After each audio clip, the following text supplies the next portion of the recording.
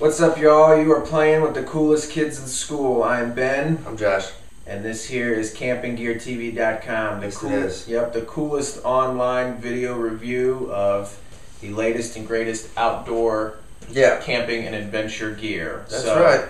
We are taking a look at a bag. It's a duffel bag by a company called Ecogear. Yeah, and it is the Ecogear Granite Duffel. Yep, we've been outside testing this thing. We've been outside testing it, and I guess before we jump into it, maybe we should talk about Ecogear a little bit. I think they're a little newer company. They've been around a few years. I think started in 2006, maybe. And so, as you might guess from the name of their company, Ecogear, they make gear that is environmentally friendly. Is that what eco means? Like eco is Spanish for environmentally friendly. Okay, that's what I thought. That's what it is. I took Spanish too. Yeah. So what Ecogear's gear mostly consists of is bags, right? So these kinds of bags, travel bags, laptop bags. They have a sleeping bag that's coming out soon. Sounds exciting. Looks kind of nice. Their bags are all made with organic cotton. Not this one. This one doesn't have cotton in it. PVC-free materials, so that's friendly on the body and the environment. No PVC? No PVC. So you can't use the bag for plumbing? No. No PVC plumbing. No copper either. Nope. No. Recycled plastics and toxic-free dyes. So that's a little bit about how Ecogear makes their stuff. All that stuff's kind of important as has become more prevalent in the media, and everybody knows that a lot of the products that you see on the store shelves these days are not the most friendly, and over time they're filling our landfills with toxic chemicals that don't recycle and all that kind of stuff. Right. Not this bad boy here, though. No. All those other products ruin our lives. Right. This one saves them. So the thing that Ecogear has is a patented system called EcoWeave, EPO, which is a patented system. And all their bags are coated with it, right? And so what that is it's toxic-free, PVC-free, like we talked about. It's safe in manufacturing and use, and it's what makes it nice and sturdy. So it's definitely sturdy. Taking this out and using this. I mean, we've been outside doing some water tests. Right. I took this out last weekend, and it's really, really sturdy. I can't imagine that you're going to tear the yellow material you see here. No. This is going to take a grenade to get through this bad boy. The material here, this yellow stuff, reminds me a lot of the material you would expect to find on a real high quality dry bag, like a seal line maybe. But it seems even thicker than that. It does. It's real heavy. Absolutely. Heavy like in thickness, not like heavy in weight. So these bags are designed for wear and tear. They are durable, and like we talked about, don't contain harmful materials. But we decided, let's go out and get this bad boy really wet. So we filled the bag with some of Ben's shirts. The most expensive t-shirts that I own. Some very nice t-shirts. T-shirts that are plain, and some of them graphically very appealing. And then we took the bag outside and got it real wet. And there was this miraculous rainstorm when it was really sunny outside. Right.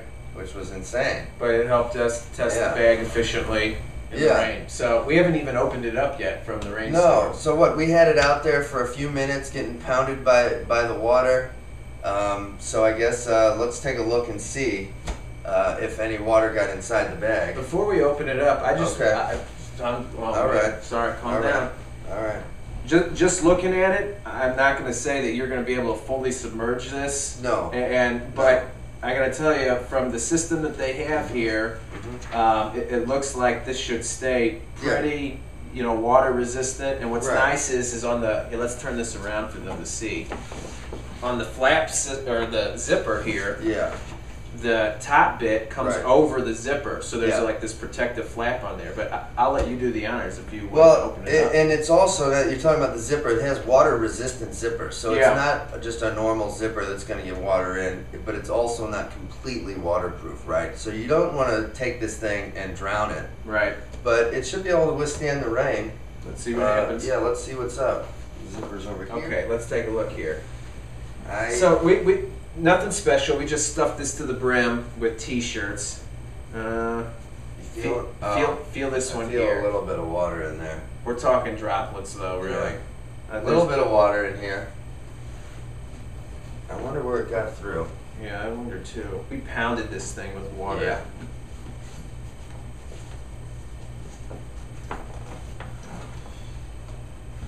What does the bottom feel like?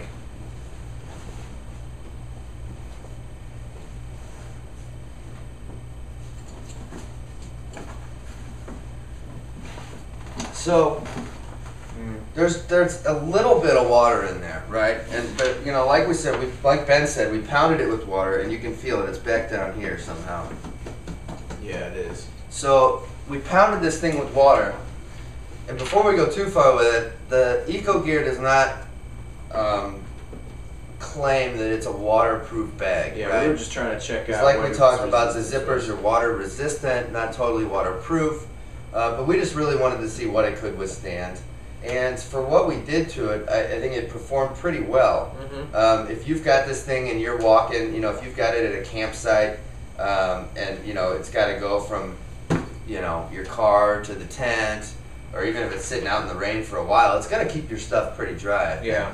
And it's just I'd really go with durable. The shirts here, Yeah. let's say 90% dryness. 90%, right. Yeah. So. Yeah, so for how durable it is, and it's really versatile, let's talk about some of the other things with it. You can see that this thing's got a lot of different ways that it can be transported and carried around town. So you've got kind of the typical one of these deals. You've also got some straps here that could be really useful for a lot of things. You know, you could... Like what? Like if you've got a sleeping pad that you want to secure in here, you know, or, well, that's probably not big enough for that. But if you've got stuff you want to strap down to the side of it, maybe strap in a water bottle there. I don't know what else, but whatever. It's got handles here. It's got little hooks here. It's got a zipper compartment here. Could you strap in a baseball bat over there? Oh, absolutely. Okay. Baseball bat? Perfect. Right.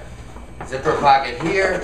And then the coolest thing about this is that in this compartment here, it has backpack straps that come out. Ta-da. Or should I say, ta-da. Oh. Yeah, that's what's up. So you take this and you hook it on here like this.